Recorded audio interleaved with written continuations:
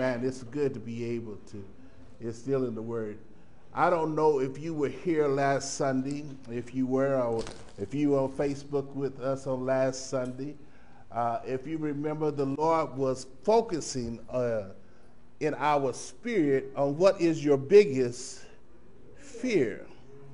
What is your biggest fear? Because, see, I don't know if you realize it or not, in order to live in this world, there's going to be some fear. Amen. But it's not the fear of being afraid. It is the fear that we have the least amount of. It seems as though that through generation and generation, this type of fear that the Lord wants us to have has been dwindling away. It is called reverence. Yes. It is called reverence. Please say reverence. Reverence. It is to the point to where we no longer have much concern about others. And when you don't have concern about others, you don't have concern about the Lord.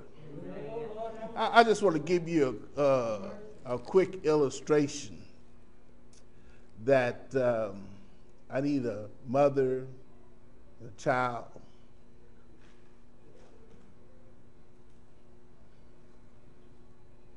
You say, why me?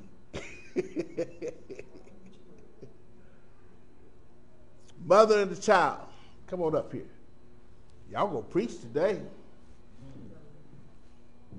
But you're not gonna preach any different than you have preached before.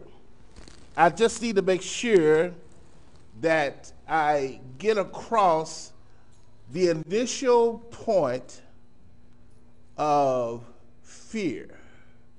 Amen. A mother and a child. That was one time that I was this young man's age. 2-3 weeks ago, not too long ago. In my spirit. And my mother, I was a lot like him. I looked down on mama. One of my biggest goals in life was to be taller than my parents. I must have only one had that goal. Had that goal to be taller. But mama had a way of always reminding me that no matter how tall you get, she'd say, boy, I'm your mama. Amen, amen. And that height doesn't mean a thing. So what had to happen through the years, would you do anything? Did you hit mama? Oh, yeah, he said that, nope. Even when you're angry, you wouldn't hit mama. What brought that about? Reverence. Not because mama balled up her fist and had a bat in the hand or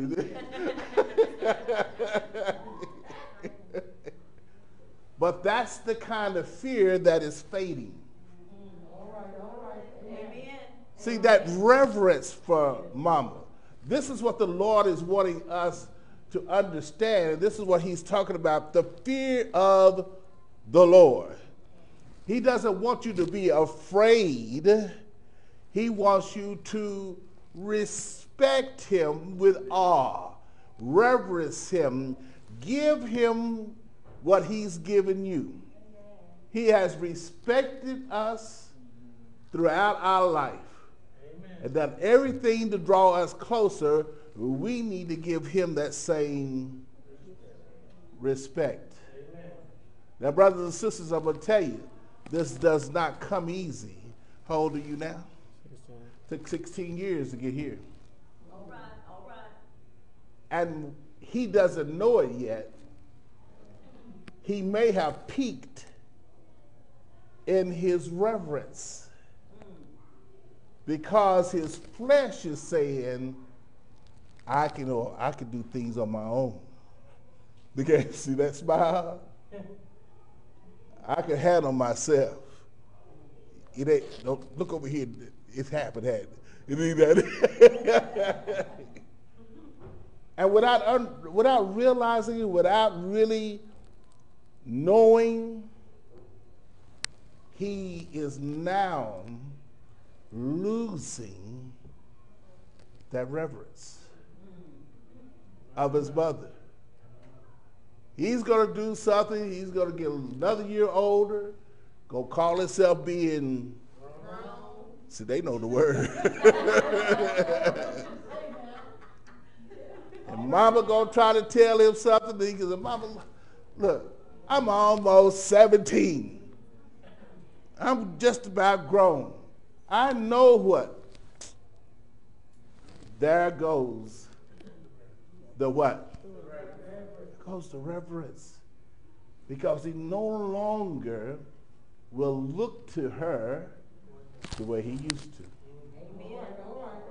Amen. Thank y'all. That's a good sermon. If you are moved to support this ministry, you can do so through Cash App at $ Living Witness MC or through Tithely on our website at livingwitnessmissionarychurch.com. Click on the gift in the top right corner of the homepage. Thank you for watching, and God bless.